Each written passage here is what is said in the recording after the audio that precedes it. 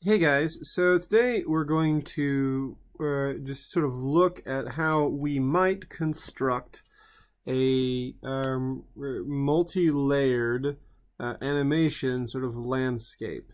Now, the idea here is that I've got several different things kind of going on. I've got like searched for a city skyline, I searched for a mountain skyline, and I searched for a bridge. Just any old bridge here. Now, this does not mean that you have to do what I'm doing here. You don't have to do this at all. You can do something totally different. In fact, I encourage you to kind of explore your own creative. How do you do? I just want to show you kind of how you'll go from Illustrator. In which case we have lots of really powerful shape building and illustrating tools that we can use to After Effects. So this we'll start off here and then we'll move on to After Effects in just a second here. All right, so let's go ahead and open up Illustrator, and we have limited experience with Illustrator, so I'll just kind of take you step by step. Now, when you open up Illustrator, I don't think you'll have much under Recent, but you've got several options when it comes to choosing how you want your canvas, shall we say, to be set up. The word they use is artboard.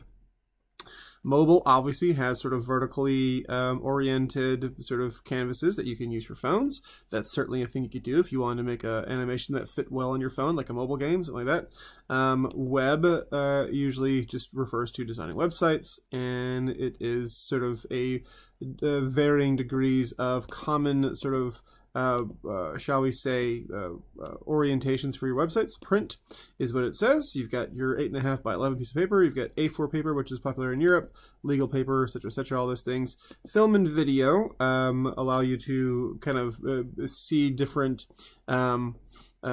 safe margins and different things when it comes to popular video formats, and then art and illustration give you even more sort of a range of various different things, and they all have different ways of measuring them. Now, in terms of mobile, it's usually pixels. In terms of web, it's pixels. I think print and art are all down to points, which is a sort of a unit of measurement that's I think about, oh gosh, I don't know, some order of pixels, and then film and video I think is also videos as well, or pixels as well.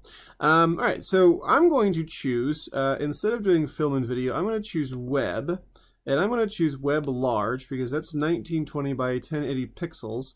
And the reason why I'm choosing that instead of film and video is because film and video comes in with a totally empty canvas. It only has the transparency grid and doesn't give you a really solid border as far as what your what your thing is and what your canvas is. And there's a lot of reasons for that, which we'll probably get into later. But in the meantime, though, let's go over here to our web. Large, 1920 by 1080 pixels, and again, this is up to you if this is what you want to use. If you want to do an HD video, if you want to do a square one, that's fine too, but I'm going to be sort of constructing this as if I'm making an HD video animation here. Alright, so I'm going to go ahead and create that.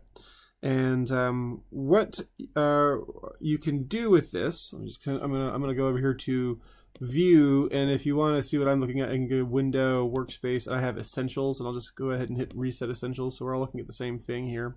And I'm gonna go View, Fit All in Window, so I can see what I'm working with here. Now, the sort of requirements for this are that we have 3 layers upon which nothing will move, but your animated objects need to interact between the different layers. So you need to have them separate, both in here and also on your After Effects. So just a couple of useful techniques. For instance, if I wanted to start off with the very, very background with my mountains, I can just grab my mountain skyline here, and I'll just click on this skyline. I could even just right click on it if I could get my right click to work here. Right click on it, copy it, and then paste it inside here, and from there you can resize your objects in varying different ways here. Sometimes it doesn't quite work out because usually you have it like as big as you, but if you just right click on it and say transform, and then you say just scale, you can sort of scale it up to You know, in this case, I'll just scale it like 500 pixels. It should, you should be able just to grab by the corner and sort of resize it. For some reason that sometimes it doesn't work here. Let's see. I wonder if I can use the other one here. Nope, that's fine. All right, it's okay. Let me just zoom out a little bit here, and I'll just get my move tool. Here we go. Get my move tool here, and I can just grab it by the corner and just click and hold down Shift to resize it to fit what I'm looking at here. Now, the easiest tool to use, and for this case, I'm going to go over here to my Layers menu, and I'm just going to hit this little space between the eyeball icon and the little colored strip there, and it's going to lock that down. I'm going to make a new layer, and I'm going to grab my pen tool, and under Properties, I'm going to make sure the stroke is set to none, which is this little slash down the middle there. And my fill, I'm going to change to some other color. So in this case, I might just choose blue. And what I'm going to do is I'm just going to go through, and the idea with the pen, it's the same thing with the path tool inside your After Effects. You click once, and then you click again, but you don't let go. You click and you hold, and you can drag, and that will curve your line. And as you curve it, it's going to sort of like start to fill in the gaps with a color. And if you don't want to see that, you know, at first while you design it, you can just take off your fill. You can just go over here to fill and just remove that, and all you'll see is just the line. We call this line the path, right? And the path is basically just the edge that you're creating. So everything you see in Illustrator has a path. But what I'll do for now is I'll just keep the fill on, and I'll keep it that same blue color. And then what I'll do is I'll just click once, and I'll zoom in a little bit here just so I can see what I'm doing. And I'm just going to click and drag and create new points until I can kind of fill up this image here with kind of what we're looking at, the idea of the mountains. Now obviously you can see it's sort of filling in the top side. I don't really want that, but as I go through, it'll fill in the rest of it. So I'm going to speed this up as I create this little mountainscape here.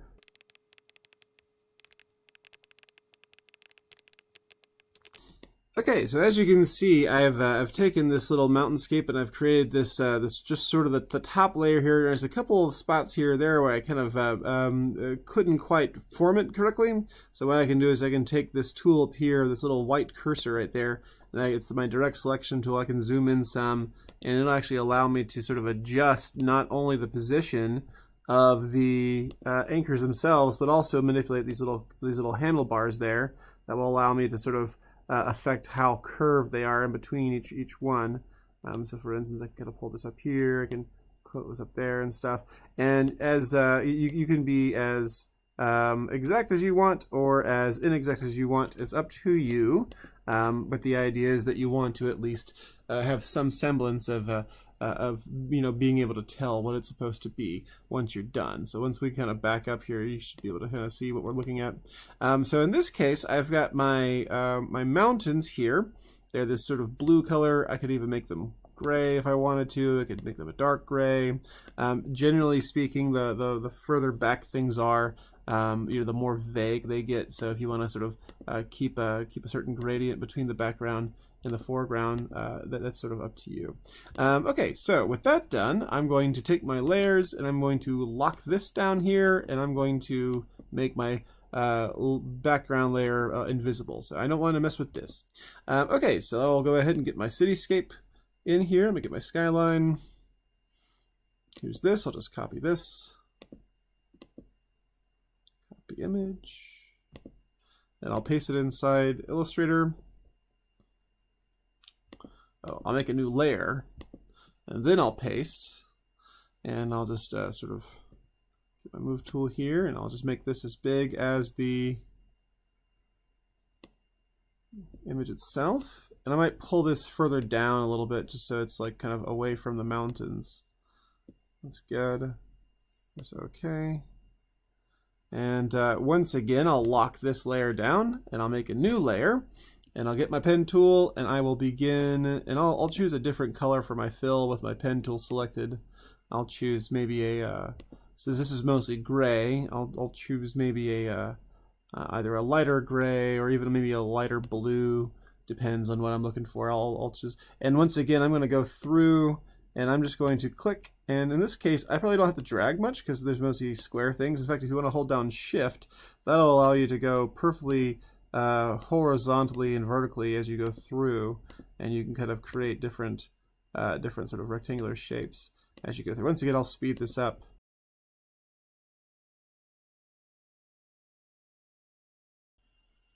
Okay, so I've got that done. So now I can kind of see what I'm working with here. I've got my mountains in the background, and I've got my city in the foreground. So I've got this sort of like mountainy city. Now, obviously, a good thing to have would be a sky. So in this case, I don't like, even though it's white there, I really don't have any sort of sky as it is. But let's just go ahead and click down here where we have, like, we have our different layers. We have our mountains here. We've got our city here, so I want to be below, so somewhere under layer 2, or whatever layer your mountains are on, or whatever background you might have. You might have a forest, you might have any number of things. I'll create a sky, and I'll create a sky just by going over to my rectangle tool, and I'll just grab a rectangle, and I might, with my rectangle tool selected, get like a light blue, like maybe one of these here, and just sort of create this little rectangle across everything.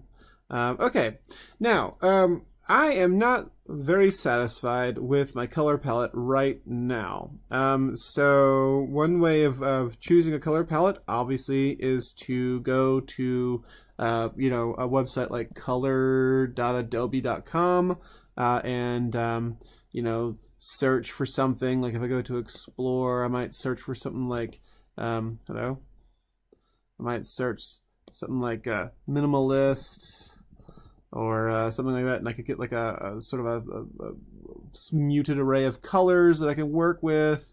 Although I will say I spotted this right here, copy of a cat. That seems kind of cool. I might take a look at some of these colors later on here. But essentially, the way you use these is when you click on Edit Copy, it'll allow you to kind of pick and choose the different colors that you're looking at, and you can transfer those over by doing this. So I go over here to my .ai, my Adobe Illustrator here, and I've got my little selection tool. I can select the different things, and then I want to make sure I unlock them though. So I'll unlock these two so I can actually select them. So for instance, I click on my sky, and I go to my properties, I click on my fill, and I go over here to my color mixer, and I have this little hashtag down here. This is the hexadecimal setting here, so I might just click on maybe this color here, and I'll just double click that, Control C, come over here to my fill, and then hit that little hexadecimal bit right there, and Control V, and then I've got my little sky is now a different color. And same thing with my mountains.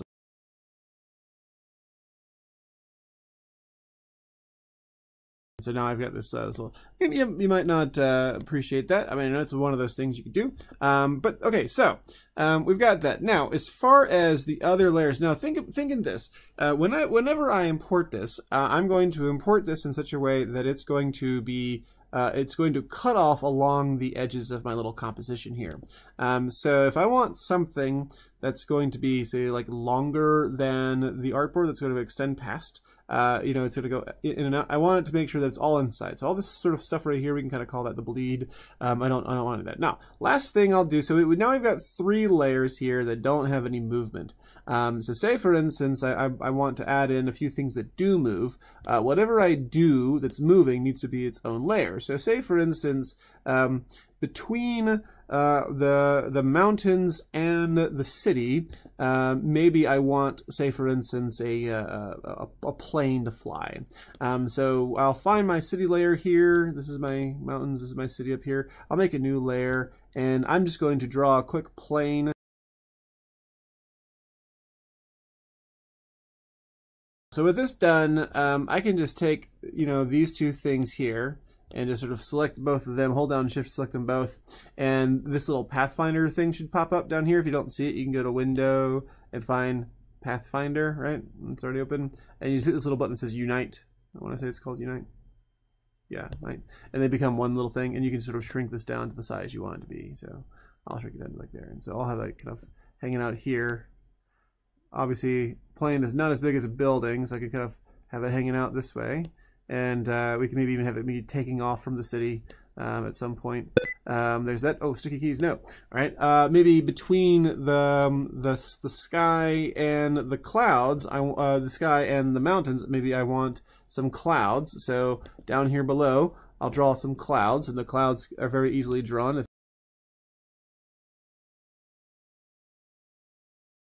Okay, so I've got 3 things that are moving at this point. Let's build my next couple things here. So I'm going to put, say for instance, a sun, or maybe even a moon, or maybe a sun and a moon. So I got layer 6 is my plane, layer 7 is my cloud, layer 8 is my cloud. I'm going to name these. I'm going to call this one right here. Let's see if I can't find each one of these things.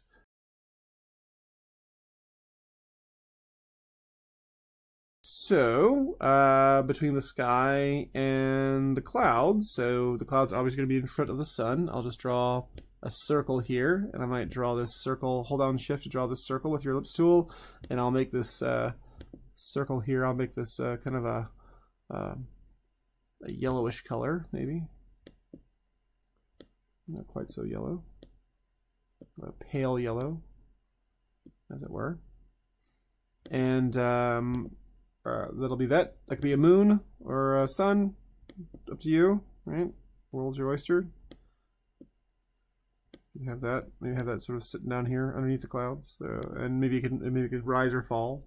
And then lastly, we'll add one more thing here. I'm going to add a bridge, and we'll add a bridge, and we'll add a add some sort of vehicles going across the bridge here. So I'll go to I'll copy this image, and I'll paste this image, and I'll drag this image up to a new, oops, let me just go ahead and Control X, and then up to the very top, make a new layer, Control F, and I'll just make this as big as I can here. I might not make it as big as the entire document.